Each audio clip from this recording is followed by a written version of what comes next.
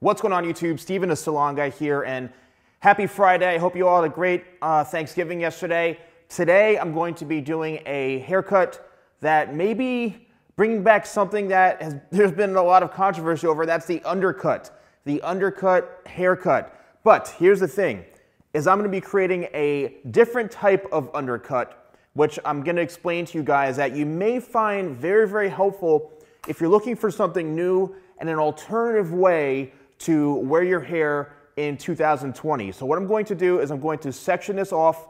I'm going to actually do the whole haircut. You can follow along and then I'll break it down at the end. But the key is that, yes, it's going to be like a traditional undercut where all of this is disconnected, but you'll see the unique part of it when I'm done. Let's get started.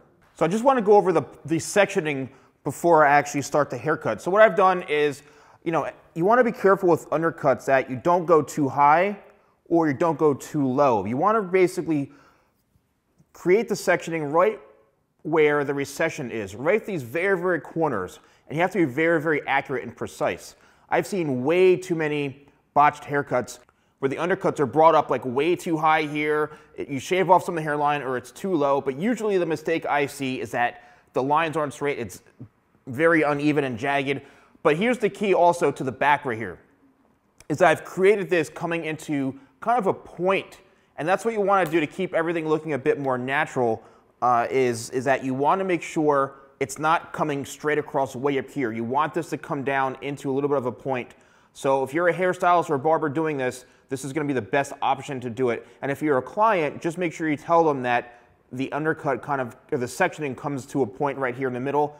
Follow the same thing on the other side. Now what we're going to do is get rid of all this hair, and then I'll show you the unique part of this whole haircut soon. Platform 17 for the 1832 South Central service to Brighton, fast to East Croydon, then Red Hill, Gatwick Airport, Three Bridges, Waltham, Hayward Heath, Whipplesfield, Burgess Hill, Essex, Preston Park, and Brighton.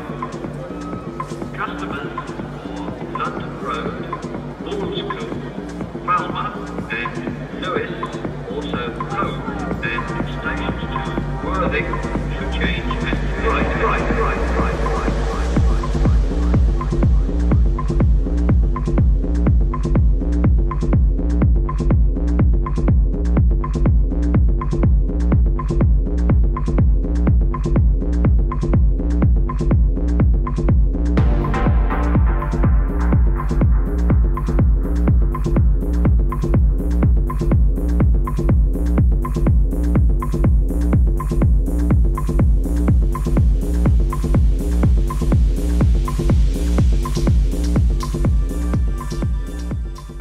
All right, guys, so I'm going to break down the haircut. So the magic of this whole haircut was the underneath here. What I did is I used a number 8 guard, which is, for the clippers, it's the highest guard you can go, or it's equivalent to, I'd say, about, an inch, no more than really an inch in length in throughout the sides here. Did that all the way throughout the sides and the back. All right, so all this is all disconnected and an undercut. Then what I did is I created my perimeter base outline where I brought everything down.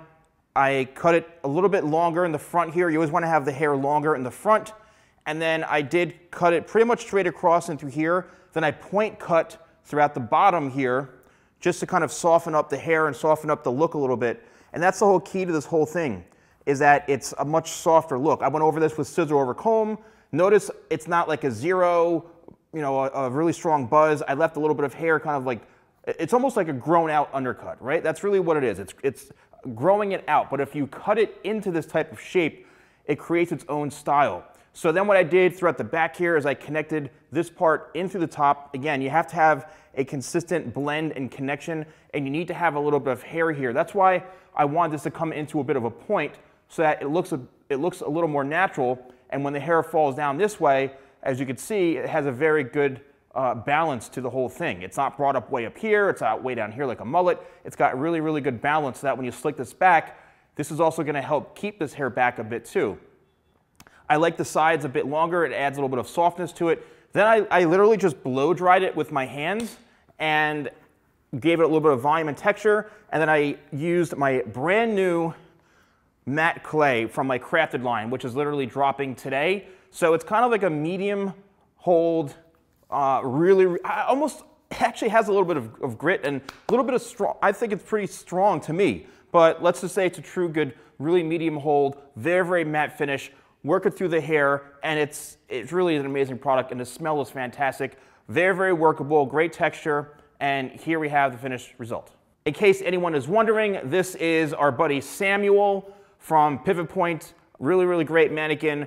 Looks pretty real to me, I'll be honest with you. I also want to show you something too. So let's shake the hair up a little bit here, and I want to show you guys, there is some of the product in here, so it's a little bit hard to kind of maneuver, but I want to show you guys what it looks like with kind of a different type of parting. If you want to kind of part it over to the side this way to create like a little more of an extreme look, you know, I think anything you do with this, because the sides are longer, it really helps distinguish the haircut, and it doesn't look or scream, oh, I've got an undercut. But what it does do is create a bit more sophistication to the haircut, and I think more of a modern twist to the whole thing.